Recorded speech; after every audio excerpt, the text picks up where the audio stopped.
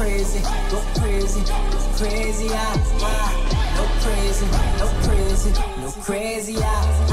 Hi, I'm Shonen. Today I'd like to talk to you about Vinland Saga, episode 8. There's no jump cuts today. This is one of those episodes where I have to, I guess one of those reviews where I'm just going to be reading off of my script and making up for it with a bunch of visuals. So, yeah, without further ado, let's get right into it. I just want to start off by saying I really enjoyed watching this episode. I know it's kind of weird to say, but it's just one of those things where you can just sit back and kind of assume what's going to happen next and just see it all play out. I was waiting for some twists. Luckily, we didn't get that. I half expected when the guys get to the little wheat farm that we were going to see the entire farm on fire or something like that. Because I was just like, well, it's so obvious that, you know, the farmhands are hating on the little wheat thing going on here, the little wheat operation. But I didn't expect that to, you know, transpire in this episode. I thought that was something that maybe they'd get to in like 1 or 2. So, you know, shout out to that. First off, I like how younger Thorvin is taller here because it kind of shows you how much power he still has over his you know, current version. And also, this is the only episode with the same shot at the beginning and the end, which is kind of funny because it also shows us Thorvin looking at his reflection in the beginning, which is exactly what Einar says to him later on, right? He tells him, well, you should probably take a look, you know, at yourself in the pond nearby because you look like a completely different person, if you haven't noticed. It also kind of reminds me of that one scene in season 1 where Thors is telling that one kid or whatever, hey, just don't stare in the sea, in the nighttime ocean too long, you might get pulled in. So I wonder if that's like a, you know, like a Viking thing or a Nordic thing where they're like, oh, you know, this, you can look at your reflection, but only in the daytime. I'm also glad Thorvin finally opens up because it just means that he and Einar, you know, aren't just getting close. It means that they are really friends, right? And we've seen that happen, you know, that the solidifying of that friendship, right? An episode or 2 ago where, you know, he looks at Einar, he's like, friend. So it's good to see that, you know, with the seasons passing, Thorvin's kind of grown into the idea of having a friend. But honestly, I didn't expect him to open up this much, right? I thought he was going to leave a lot of details out or just not be ready to talk about some of these things, right? I didn't think he would trauma dump on Einar the first chance that he got, right? But I guess it makes sense, you know, this is the guy you're sleeping next to in a stable every night, and he's woken up every night by your night terrors, sorry. So it would only make sense to, you know, open up to him in full the first attempt and not just to hold everything back, because truth be told, he could probably be like, yo, yeah, you're lying to me right now. I know the names that you scream out at night. But luckily he leaves one detail out, which is the fact that the person who killed Askeladd was King Canute. So I'm very glad that Thorvin is either thinking ahead or thinking that detail has nothing to do with my story, really. So, you know, why am I going to say it anyway? So, like I hoped, Thorvin isn't still upset about, you know, Canute taking his kill. He's more so just empty on the inside that now he has nothing to chase after, the source of his hatred, the whole reason he existed, right? This is a kid who, you know, at what, age 4 or 5, 6 o'clock, came into existence by going, oh, I have the first purpose I have, which is to have an enemy, right? It's just to go to war, go to war. And the first enemy that I see is the dude who killed my dad, and I'm going to spend the rest of my life going after him, and then he doesn't, you know. I'm glad that he's not salty about it, and you can tell that from like episode 1 of the season, right? He doesn't look like a kid who's angry, right? He just seems like someone who's defeated and just completely empty on the inside. So glad that we got that confirmation here. My only question is then why is he still seeing Askeladd as like a ghost, right? If he isn't something to chase after, and Askeladd left him with some very good words, right? Just like become a true warrior, like forget about me type of thing. Then why is he still seeing Askeladd's ghost around? That seems like something that would be, you know, for someone who is like seeing that person as a nightmare still. And then again, it could just also have to do with, you know, the heart hasn't processed it yet, right? Sometimes you don't make sense when you're processing through things. But if I'm going to be super duper theorist here, I'm going to assume that the reason for this is that it has something to do with the one thing that Thorvin's forgot about. Now, there are just 2 things I want to note here when we get this moment from Thorvin realizing that he has no sense of direction at the moment or no real purpose right now.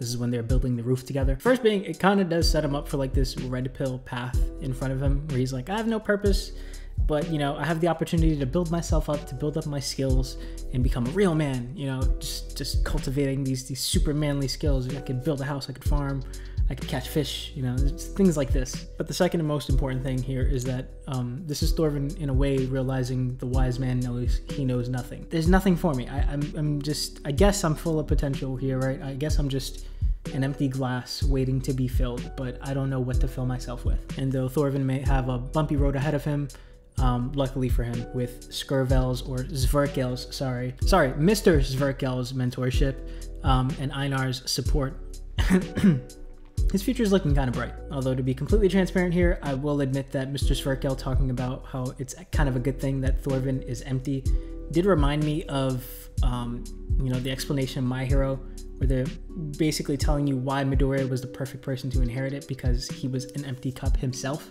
And yeah, that's the last I ever mentioned that series. Funny enough, the second half of this episode is when I realized just how small scale but crucial these events are, because the first half is about, what, fishing and nightmares, and then the second half is about wheat. Like, this is all very tiny things happening in the world right now, which is kind of cool. Like, the events on this farm mean absolutely nothing when you compare them to what we got a couple episodes ago with, like, you know, a whole full-scale war, you know, that Canute is conducting. But, you know, they're kind of one and the same, because what's everyone fighting over anyway? Land and resources.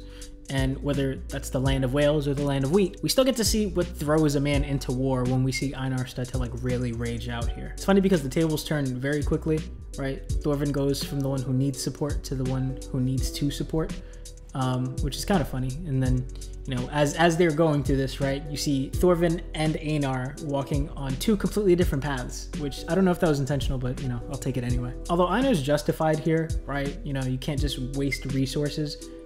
He'd technically still be in the wrong, because this is still a slave attacking a free man, even though these farmhands also refer to Ketil as their master, which kind of brings into perspective how free are they. But, you know, they're also technically going against their master's wishes, which is to fucking farm, right? So who'd technically be in the wrong? I feel like Ketil would take, you know, the side of these guys in the end, right? Maybe it's that he's against them at first, but Mr. Sverkel vouches for them, and then he's like, all right, I guess, you know, I disagree with this guy on other things, but this is the one opportunity that you guys have here, and maybe that's how this kind of wraps up. So yeah, I feel the boys are definitely getting away with this. There was one quote that Einar here had that actually slapped, which is, if they like you, you become chained, and if they hate you, this is what happens to you, which is, like, really cool, right? Because this is the happy-go-lucky slave that we've been seeing, and he's finally breaking down and being like, nah, damn, I'm remembering how real the world is.